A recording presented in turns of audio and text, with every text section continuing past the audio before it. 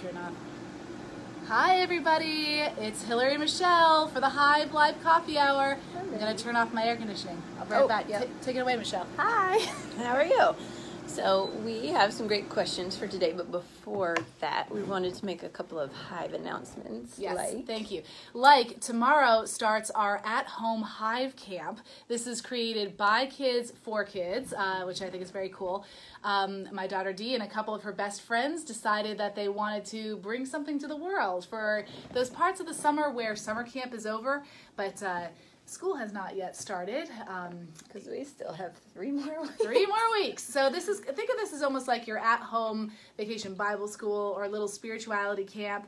And all you have to do is go on the Hive webpage and you will have the little packet that is like a booklet to follow along with different suggestions and themes for every day, as well as a little cut out, do-it-yourself patch a la Girl Scouts, and those are for the taking.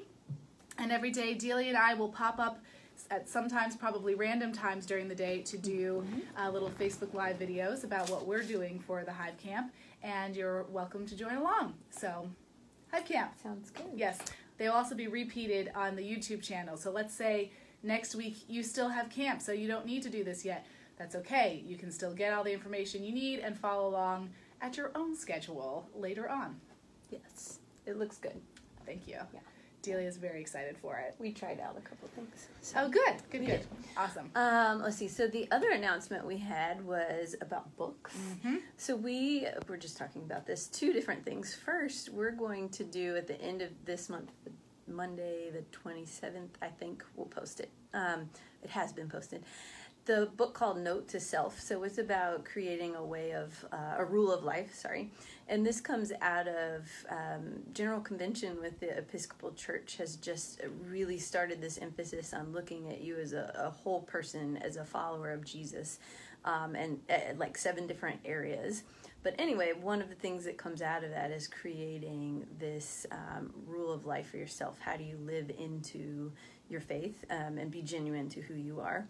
And it's not cumbersome. It's meant to be life-giving. So we have this book called Note to Self that we're going to read. And August is coming to a close quickly. So what we'll do is we'll read it. We'll get together. Some people may not have finished it, and that's okay. And then just talk about how we can support each other in creating a rule of life. And then after that, we finally picked a fun book, one of my favorite books. Yes, yes.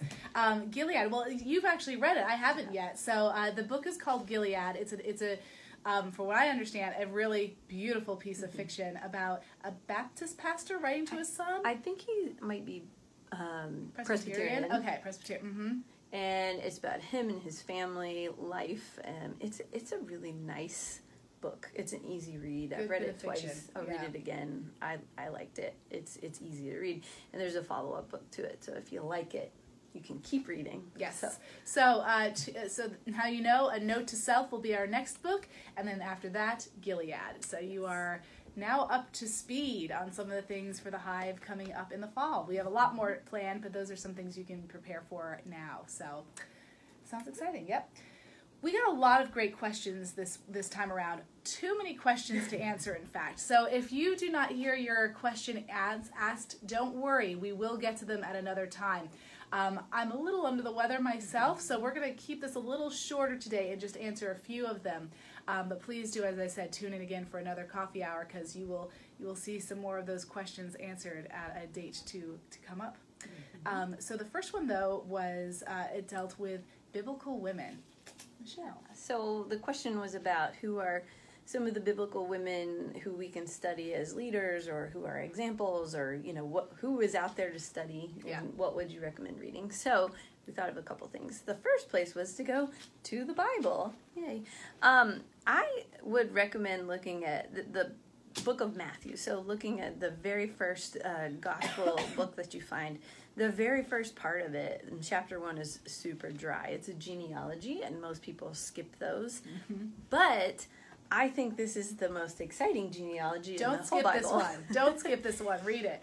Because, so the most of what you find in the Old and New Testament is pretty patriarchal, so it's very, man-centric. But Jesus, before he was even born, pushing against the grain. In his, in the line, leading up to his family, we see some women. So there's a lot of men, but we also have women, 5 to be exact. And they are Tamar, Rahab, Bathsheba, who is not listed as Bathsheba in the genealogy. It's the wife of Uriah, and there's a reason for that. Mm-hmm. And we have, and then Mary, who is, this is not actually her genealogy, it's her husband's. Right. But these women are awesome. And Ruth, right? And Ruth, I'm sorry, I forgot Ruth. How could you forget Ruth? So Tamar, Rahab, Ruth, Bathsheba, and Mary. Mm-hmm. And if you read their stories in the Old Testament, they're very rule-bending, pushing the envelope women. Yeah. They didn't really play by the rules, but the other interesting thing about them is, with exception of Mary, none of them were Jewish. That's right. And so you have this Jewish lineage with these women who are on the outside. One of them was a prostitute. One of them pretended to be a prostitute to continue a family line. Another one did some shady things to continue the family line. Another one became the love of King David while she was still married to another man. Mm-hmm. And then you have Mary, who is, we esteem her as very holy and wonderful, but at her time to have been a teenager pregnant out of wedlock. People didn't think that was God's son. No, they didn't. In fact, she's lucky to make it out alive from that part of the story. It's really true. I love these women because it shows you not only the depth of the amazing things God can do with our lineage, right? That he can take any person in it and even if there are parts that some people might say are troubling in our past, whatever, God can change that and make it a sign of his love. But the other thing is, it also shows just kind of the different varieties of literature tradition that's in there. So we have some women in there that are considered in the Jewish kind of literature view of a trickster, somebody who is maybe not always morally correct, but they still are the hero of the story because they have wisely and shrewdly proven the holier point, even by maybe unholy means. But so there's variety in it, which is amazing. And I think that they're interesting women to study today in our time, because there are people who don't lose the forest for the trees, and they kind of see the bigger picture of like, I'm trying to take care of my family, or live according to this particular way, and there's no way for me to do it correctly and dot all my I's and cross all my T's, so what am I gonna do? Absolutely. Anybody on that list in particular you want to lift up? They're all so good. What's your favorite? I'll start with Ruth. Ruth, if you haven't read the book of Ruth, it's worth reading. She's the only one who has her own book. That's right. Which is something to mention in its own right, that Ruth actually gets named as her own book. Ruth starts out her story by following her mother-in-law after she's been widowed to go into her mother-in-law's country, where she is a foreigner and where often foreigners are not met with hooray, you're here. They're often seen as outsiders and suspicious, but she stays with her mother-in-law because she's devoted to her and says, no, I am your family now. Where you go, I will go. By doing that, she can then continues on and marries Boaz, who ends up helping her, graft her into this lineage too of what will soon be King David's lineage. But she does it. She persists with kindness in a way that is not like a doormat type of kindness, So when sometimes we think of Ruth's story, we think of, a nice person who loves her mother-in-law and she does what it takes. No, she loves with a fierceness, like that. My life is now yoked with your life, and that's woven into Jesus's DNA. And that's why I like to think about with these genealogies, like what these women have given him and into his DNA, and a fierce a fierce love that won't let go. That comes, I think, from through Ruth's DNA lineage. Like that. I'm not going to let go. I mean, she has this new family, kind of like Jesus keeps being asked, about his mother and father. It shows up again and again in the gospel, and he'll say things like, well, "Who are my mother and father?" Or, I'm not who you think I am. I'm not just the carpenter's son. But she has an opportunity to go back to her family in this story, and her family of birth, and she decides to stay in this family that she's been grafted into.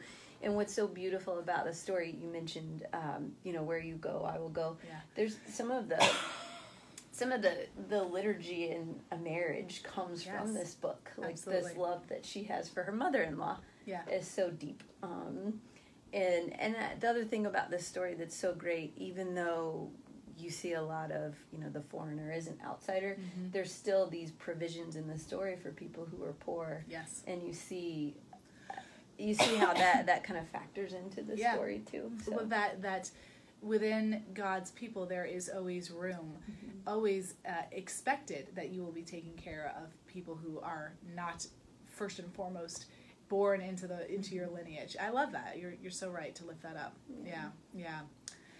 I'd also like to highlight Bathsheba, give a little shout out to Bathsheba. I think that we've been, in the lectionary, we've been following along the David saga. Yeah, especially 2 weeks ago and today. Yeah, so the David saga, like if you, it's a mess, but it's amazing. It's one of the most all-encompassing life stories we have in the Bible. We get more of David's story than we do of Jesus' story.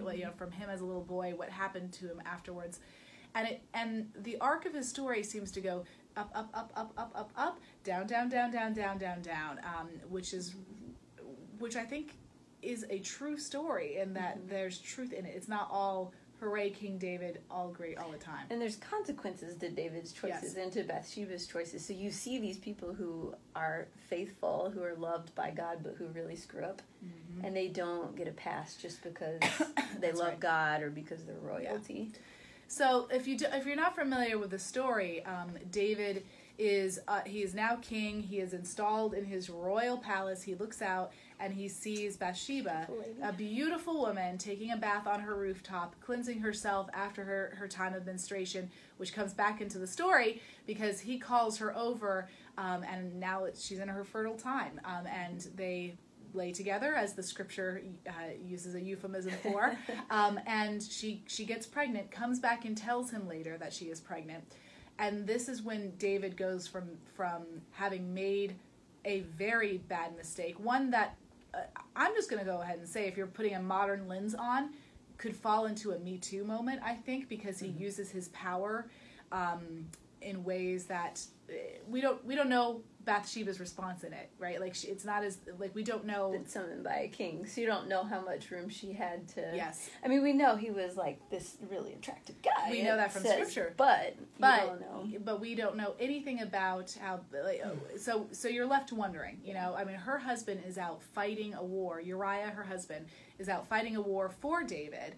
And he's a foreigner fighting for David. Exactly. So he's a super loyal guy. Yes. So you wonder if she thinks to herself, do I need to be with David to save my husband even? Who knows? And the point is we don't, but it's worth wondering about that power differentiation.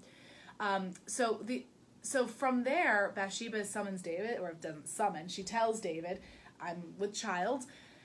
David starts this plot of several ways of getting out of the mess he's created. The first is he makes it so much worse. It's that classic when first we practice to what a tangled web we weave when first we practice to deceive. This is David's moment of that, where first he calls Uriah back from the battlefront and says, hey, it's great you're back, why don't you go back to your house and have some fun with your wife. He gets him drunk. He gets him totally drunk and sends him home to lay with Bathsheba.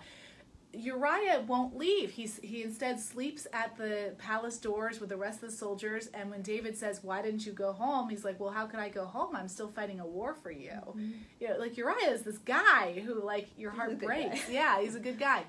And so then David thinks, well, this isn't working. I can't take, Uriah can't unwittingly take the care for the son, you know. And so instead, he sends him out onto the battlefield, and then has all of the troops he puts him in the front of the line and tells him to draw back. Yeah, the troops draw back so that Uriah just takes all of the hits. And he even makes Uriah bring the note to the general to tell them what to do. It's bad. It's bad, and so you have that, and eventually like David through the prophets like hears what he's done and is very much like, oh no, I have messed this all up. Mm-hmm. And they repent, and yes, there's consequences, terrible consequences that we hear throughout the rest of the story. But that's also part of Jesus' DNA. Like, let's think about that again, like back to the Jesus and the women in Jesus' story. Like the fact that Jesus' lineage is not squeaky clean, and the fact that David is not disowned by God, nor is Bathsheba, I think matters, because I don't know about you. I do know about you, but but I'll hold it for myself. My family's like lineage is not squeaky clean. I don't know Mine is. Is it? Never mind then. You've proven my point. No, I don't know a single person in this world who doesn't have some part of their family who at some point you're like, well, this is the part that we tell this part of the story, you know, in hushed tones, you know, like there's no one on earth that has a perfectly squeaky clean, not even Jesus. Yeah. In fact, Jesus is part of one of the most epic family weird stuff. Mm-hmm. I think that matters to me. Yeah. That, like her witness in Jesus's lineage matters to me because of that. Yeah. And I mean, I think there's so much that could be said about all these ladies. We could take up a couple hours. No. But I think they're worth reading. Mm-hmm. And Tamar, you should read her story sometime. Yes. It's super crazy. Yes. But what I'll say, too, is I think that this also endears Jesus towards these kind of women. Because Certainly. You wanted to talk about Mary Magdalene in a second. But, you know, a lot of the women that Jesus speaks with in his story, they're not reputable women. They're not. A lot of them have sexual sin, and to be honest, like that's what you see with women in the Bible. And then today, if a woman's going to get a bad name, it often has to do with sexuality. Whereas, you know, a man is just like, you know, good job, buddy, and a woman is more prowess. Other names are given to her. And so I think that these women are written out in the story of God, in the story of Jesus are important, but two, like, these are in Jesus's family, and so of course he has this big soft spot for these women. It's his family too. It's his own story. So just to lift up a few more women, in particular in the New Testament. Some of my favorites, obviously, are his mom, Mary. She's a fierce prophet. You know, when we think of Mary as meek and mild, I don't know where we get that from, because when you see her in Scripture, she is talking to angels in a way that most men who have spoken to angels, like, they cower in fear. And instead, she's like, okay, I'm scared, but tell me more. Yeah. You know, like she even her most famous piece of poetry called the Magnificat, where she describes how God's work is going to happen through her. It's revolution. It's very political. It's political. It's a call to revolution. It's like, you know, the lofty will be turned on, you know, on their heads. The poor shall be rich. The hungry shall be fed, and all of it is happening through me, his handmaiden. Like, she's awesome. So don't ever discount Mary. She's not meek and mild. Like, go and learn more about Mary. She's incredible. And Jesus learns it from her. Like, and she starts his ministry. She pushes him. Yes, he's not ready. Does. And she says, "Yes, you are. Yes, you are. Go do it." And he's like, "Okay, Mom." So Mary's amazing. Mary Magdalene, a character that has been inaccurately portrayed as a prostitute. Yes, again, like we were just saying. Because of a sermon that Pope Gregory gave in the Middle Ages, so that's actually inaccurate. She is not a prostitute. However, she is. I think she is associated with two major pieces of Jesus's sacramental ministry: exorcism and anointing. Mm-hmm. Exorcism, because she has, when we're introduced to her first in the gospel, exactly, she is said to have been possessed by 7 demons from which she is cleansed. Mm-hmm. When we read the Gospels and we see different types of liturgical action, like baptism, for example, or the New Testament, we can ascribe that to certain disciples being able to teach that later on. Like baptism and Peter, for example, really go hand in hand. I think exorcism and Mary Magdalene go hand in hand, because I think what we know in the New Testament about exorcism comes from having learned it from Jesus. Yeah. She was the person who, more than anybody, was actually there and saw. On top of that, she does this incredible triple anointing action. She is there at the very beginning of his journey into Jerusalem towards the cross, where she anoints his feet. She is there where, and even if that's metaphorical, there's still a tie-in. She is there when he is taken off of the cross, which would have had an anointing moment as well. She is there at the tomb where she is going to anoint him. It's a triple action that draws a cord throughout the entire Paschal mystery, which is amazingly important today, because anointing is still a liturgical action, I think, underappreciated in the church, but conveys a huge act of healing. So don't underestimate any of these women. They're important. Yeah. It's funny because last week I came home from something after church, and my husband was at home watching the Chronicles. He was watching The Lion, the Witch, and the Wardrobe with my kids. And I got there about the time that Aslan was being killed. And it was, I know a lot of people love to see all the symbolism in C.S. Lewis, and okay. But I watched it, and it's these 2 little girls who are sitting there with Aslan, watching him be killed, and then they sit with him in his death while everybody else is away at war and doesn't even know what's happening or afraid. And they sit there with him when he's resurrected, and they don't understand what's happening, but they listen.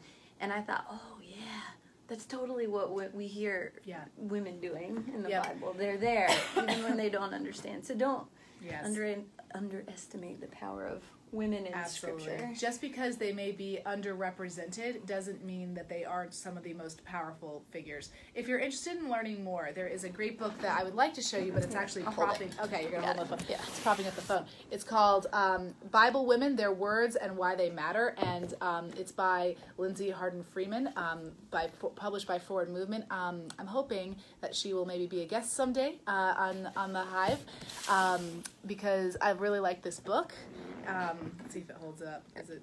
We've got it. Sorry. Michelle, you keep talking. Michelle's the IT crew right now. That's not good. This book, it goes through and finds the words of women absolutely everywhere in the Bible, including some that you maybe didn't even notice before. It's worth picking up and looking at, because it's not to be missed. So that's our little thing about biblical women. Yes. I think we had a question that's a kind of easy one about what is a spiritual director. A spiritual director is somebody who has been trained, may or may not be clergy, but somebody who has been trained in spiritual practices as well as some understanding of pastoral care to help guide a person in their relationship with God. So think of it, I don't like to say think of it as a therapist. It's very different. It's somebody who can say, you're in a desert moment with God and your relationship. Let's find your route out of the desert. Or you're in a great place with God right now. How do we go deeper?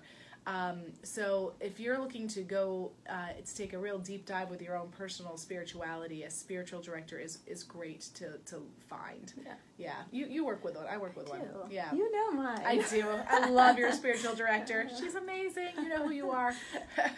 And I think it's meant to be life-giving. I mean, it took me a long time to find a spiritual director. I was a little reluctant because I equated it with therapy. And again, those are 2 different things. Like, I have a spiritual director and I have a therapist, and they function very differently. Very different functions, yeah. And I find spiritual direction to be very life-giving. Which therapy can be too. Yes, But yes. But these are very different things. Yeah. But I mean, I find it very life-giving because today we were talking at church about the way of love and, living into who you are as a follower of Jesus. Yeah. And I find that spiritual direction helps me find that and draw it out, and draw out, like, what are the spiritual practices that I need to be participating in so that I'm following Jesus and loving like Jesus. So we're never meant to go it alone, and Right. that's what spiritual direction tells me and reminds me. Obviously, we have our fantastic ability to come together as a church, which is beautiful for the corporate worship part. But we're meant to be led by one-on-one teaching, and a spiritual director is great. Mine is amazing. Rita, if you're watching, I love you, girl. But she helps me, say, like, that's great, but could you go deeper? Are you being real? And I need that, because it's very easy to just drift along without. In fact, I often go so far to say is if you're a clergy person in particular and you don't have a spiritual director, I think that's a little dangerous, because I don't know how you can be giving spiritual advice without have somebody giving you spiritual advice. So, just FYI for you clergy people out there, there's Hillary's 2 cents. Okay, anything else? I think that was all we were going to do today. I think so. Yeah. Sorry for all the coughing, guys. A little under the weather. But thank you for joining in, Busy Bees. Just a quick reminder from the top of the class. We have the Hive Camp starting, which is great, on Monday. Follow along. We are looking at Note to Self as our next book study, followed by Gilead as the one after that. I think that's it, right? Thank you, Michelle. Bye, Busy Bees. Have a good one.